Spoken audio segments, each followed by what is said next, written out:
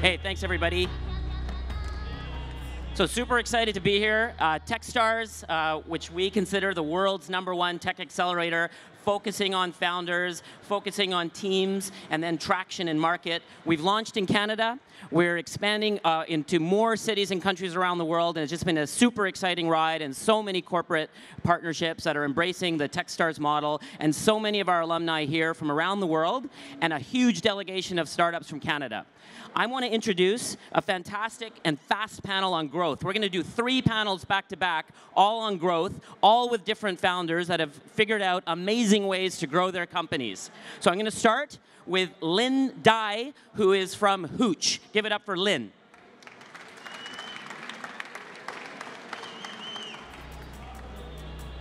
Hi, guys. So I'm Lynn Dai. The company is Hooch. Hooch is the first ever subscription drink app where members receive 1 free drink every day.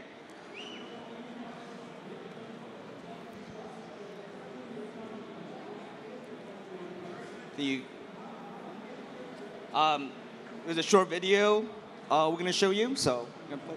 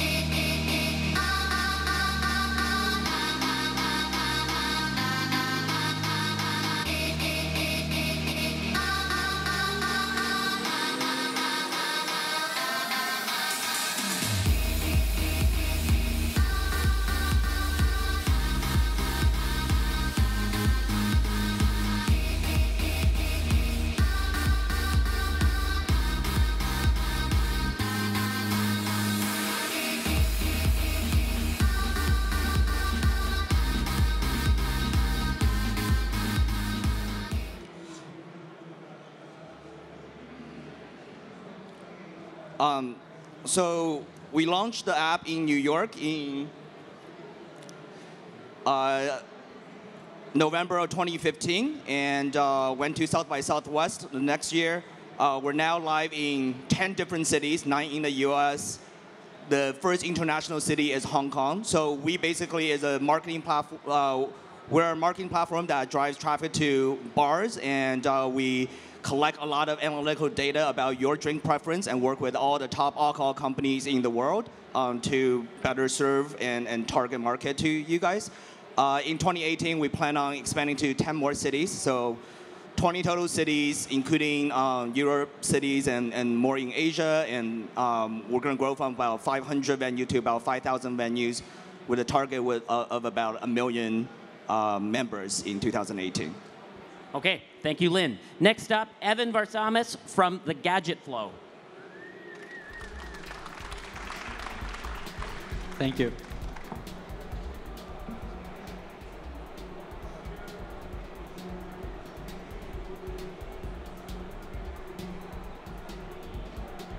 Hey, everyone.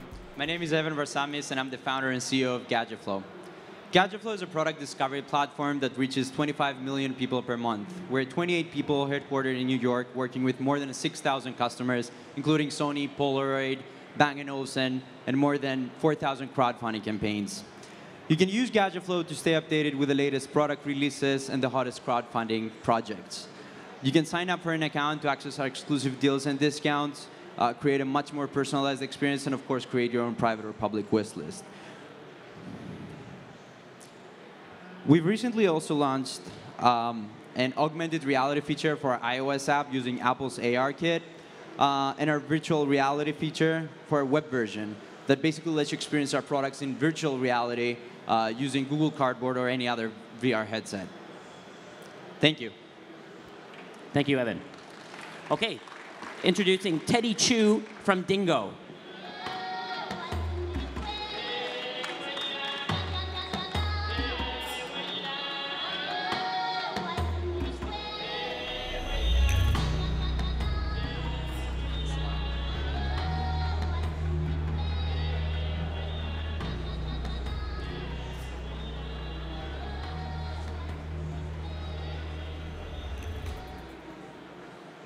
Hi everyone, my name is Teddy Chu. I'm the founder and CEO of Dinngo.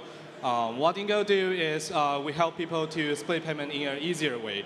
So just like imagine when you're hanging out with your friends and then go on a road trip, what will you do? You will have to take selfie with your friends, right? Using social media stuff. And then second, you will have to split the payment with them. So we are trying to find a way that since we are doing the same thing together, we want to combine these two into one solution. So Dinngo is a mobile payment app that helps you to split the payment with your friends by very easy steps. The first step, you have to take a picture of the food or the selfie or anything like that for memorized use. And then second, you just input how much you spent with your friends. We will help you to calculate tips and tax and the total amount. And the final step is just select people who's involved in the payment, and then all set. You will send a notification to your friends, and then they will say, oh, okay, I got it. Teddy wants to charge $12 from me. I just click OK, and then the payment is done. So you don't have to use calculator. You don't have to talk to your friends. Yeah, that's our product. And currently, we have 100K users right now, and then we are going to hit 3 million transactions at the end of the year. We are a US-based company, and then we want to expand to Europe this year. Thank you. Okay, thank you, Teddy. And finally, Theirry Soubestre from Synthesio. Hi, everybody. So I'm the former CEO of Social Karma, which has been acquired in July by Synthesio. And at Social Karma, we have created Profiler, which is an audience insight and market research platform, which is using Facebook data. So the goal of the solution is really to help marketers make smarter decisions by leveraging the power of social media and what Facebook knows about each and any of us.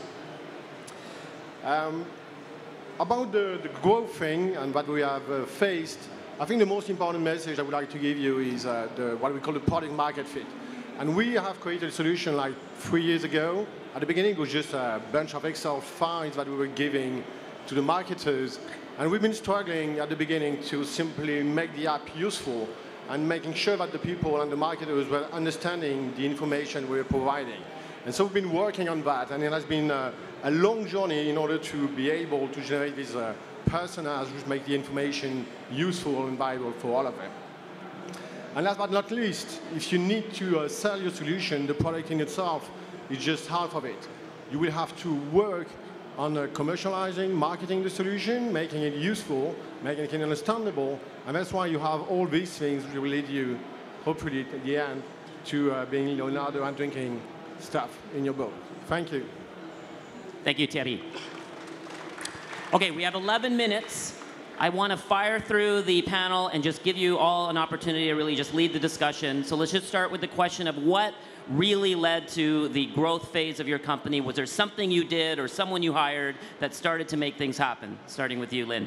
Yeah, so in the beginning, our biggest challenge was people thought the deal was too good to be true. Like, what do you mean for $10 I can get 30 free drinks? So we had a lot of resistance from people actually paying for a subscription. So what we did was, at South by Southwest, we decided to unleash your first drink for free no matter what. So you can go try your first drink at any of our bars, show the app, and get your first drink. So people are like, oh, this actually works.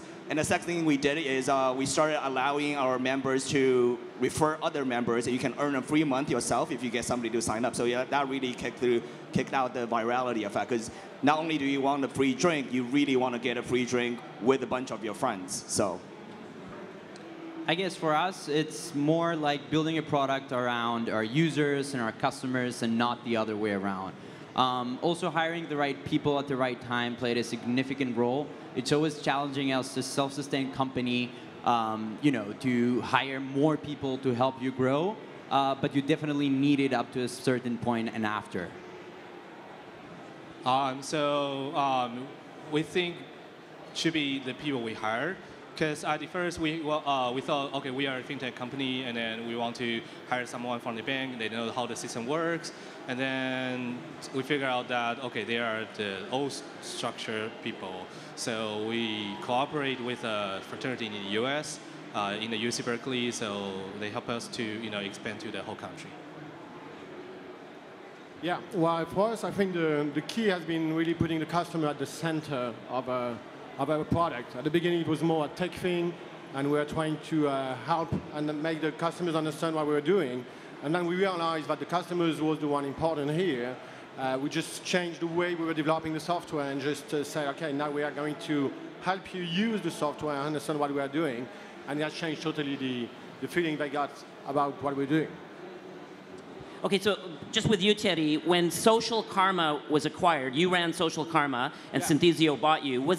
Did they buy you because of growth metrics that you had already been experiencing at Social Karma, and you came into Synthesio to be like the growth engine of that company?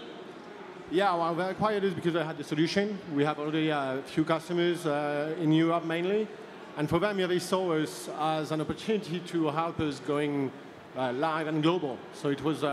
They're also at the heart of the growth strategy now because they are offering us a visibility which we didn't have when we were just in Brussels. So Teddy, I see that you guys are on university campuses all over America, starting in your launch cities. It's obviously students are your core, or one of your core customers. What are you doing on campuses? How are you getting the word out? Where are you spending money? How are you enlisting people to get young kids on the app? So basically, we just try to hang out with them a lot, like almost every day, especially weekends. So as I mentioned, we used to hire the bank people to do the marketing, but that's far away from our customers. So we hired a student or a graduate student from the fraternities, and then he's a real fraternity people. So he helped us to connect to the core people in the fraternities or sororities, and then we just party with them a lot, and then they will say, good, we'll just use your product because our product just fit their lifestyle. Yeah, so that's the. So Evan, I think Gadget Flow is a very elegant design. It looks great. I like how you curate products. When I go there, I find an emotional response. I want to buy things. Was that, how did you get to that point? And how do you attribute appropriate and elegant and simple design with your growth numbers that you've been experiencing at Gadget Flow? So, I mean, it all started by finding a gap in the market, right? So initially, when we launched Gadget Flow, obviously it's not what it is today. So there was a lot of A/B testing, a lot of experimenting in between. But like I said before, it's all about building a product around your users. So when you're like a small startup, it's too easy to just go ahead and ask whether you're like a founder, whether you're like the CEO of the company, to ask around and say, hey, what do you want to see next for our company? What would you like us to change for you?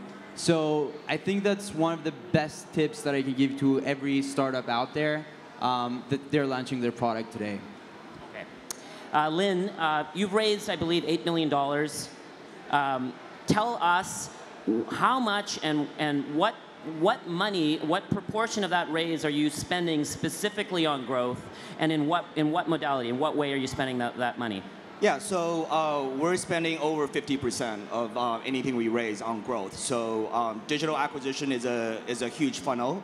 So luckily we are able to employ some growth tactics that organic and user-to-user referrals is our #1 channel for user growth, but we do targeted spend on Facebook and Instagram, and we also do a lot of offline spending. So we build a bartender army. When you walk into one of our bars, our bartender will try to get you to sign up with their code, and we will deposit $10 into the bartender's account immediately. I want everyone just to think about whether there was a moment in the company, like a tipping point, where you tried something and it led to continued success, and you just kind of started to double down on a spend or on a strategy with growth, whether it's people that you were bringing in or a culture that you were trying to implement in the company. So it's a kind of a abstract question, but maybe someone at the end will start with it. Maybe at Social Karma, you had some experiences where things just started to work. Yeah, again, it will be around the way you are commercializing the product and the digital marketing we were doing. So we were experts of Facebook targeting because we were working with that all day long. And it has been really successful when we started to reach the right people with the right message. And it was really hard to just make the user at the center of the experience and making sure that he was understanding what he was using when he was accessing the website, when he was doing a free registration, and so on. And then it started to grow.